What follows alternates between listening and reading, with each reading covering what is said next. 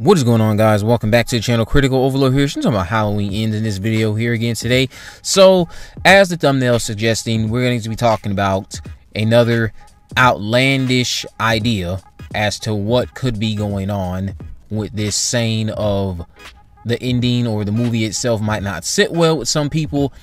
And I've seen this online a few places, and it's this idea that what will happen in Halloween Ends is that you'll find out that none of this has actually happened. Now, I want to just say that this would be definitely something that I think a lot of people who were invested in this narrative would not like. I think this would have been something that many people would have been accepting of maybe many decades ago as it pertains to a particular timeline. But this, no. Like, I think that the negativity surrounding the Thorn timeline, and I know the Thorn timeline has the fans. Again, I'm a fan of Halloween 4. Halloween 4 is one of the better entries in this universe, or in that timeline anyway.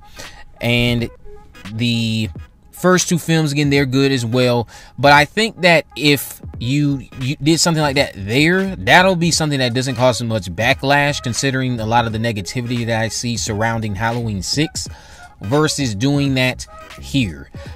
This timeline, for most of what I have seen, has been one of the more praised timelines. You have a solid original film with Halloween 1978, and then you have a well-received, overperformed Halloween 2018.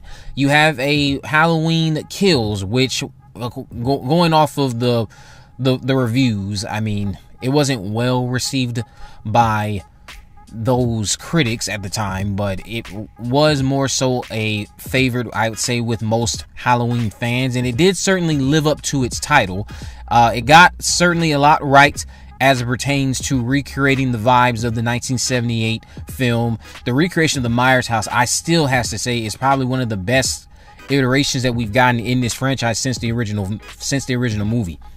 I'll defend that about this movie, no doubt. There's several things about Halloween Kills that I will defend, even though I do still fall on the side of saying it was a step down from what we got in the 2018 movie. And then with Halloween Ends, it just seems like this is going to be such a character-driven movie that this is going to be a timeline that I think a lot of people will end up looking back on and saying, you know what, this is one of the better timelines of movies in the choose-your-own-adventure universe that essentially is the Halloween films at this point.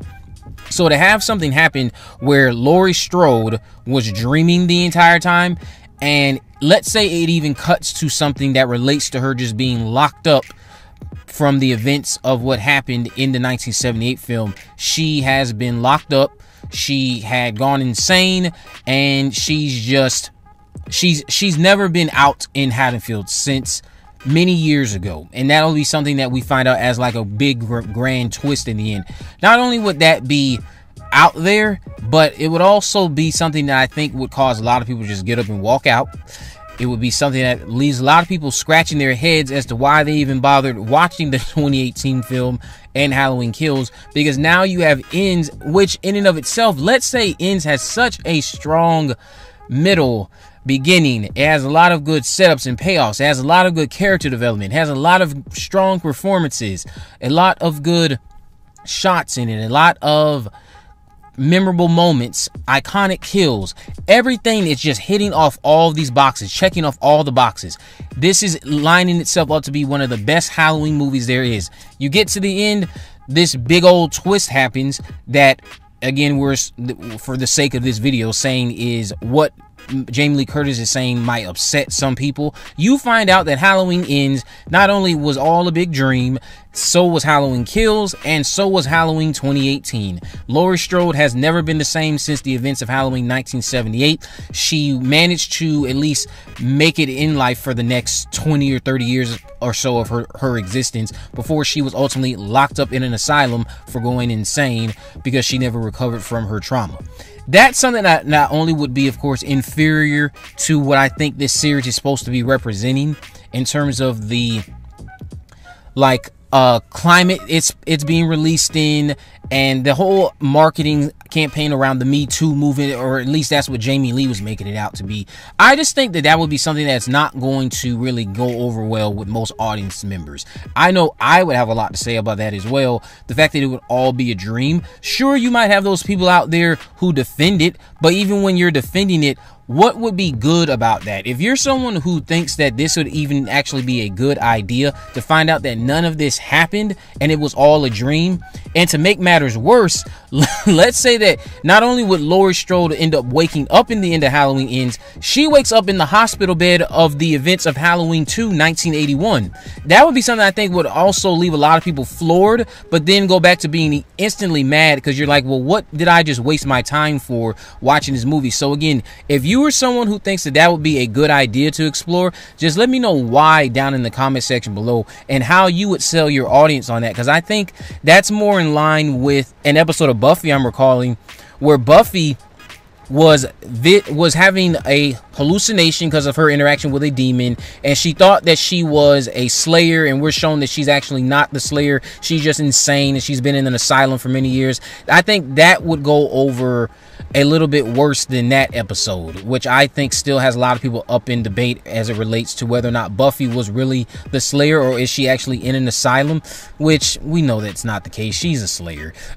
But going back on topic, with Halloween Ends, if it were to end in a manner in which you now are telling your audience that everything they had gone through in this timeline was all a dream and none of it counts, and it's actually not even part of its own timeline, it's part of the original Halloween 1-2 H2O timeline, let's pretend. It could be part of the Thorn timeline. It was all a dream of Laurie, one of her big grand dreams while she was dreaming about Michael in her hospital bed in the 1981 sequel. That would be something that I can see causing a lot of frustration.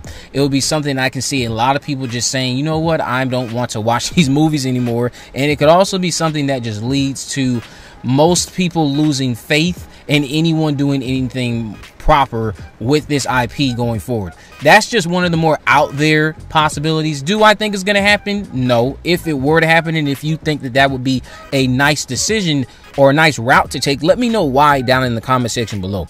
Let me know what you guys think about this down in the comment section. If you haven't already, make sure you subscribe, turn on post notifications, and miss a video. In the description, I have links to my social media accounts on Facebook, Twitter, and Instagram. You can message me there, of course. Let me know if there's any movies, news, or reviews you'd like me to cover in the future. And with all that in mind, guys, I will see you in the next video.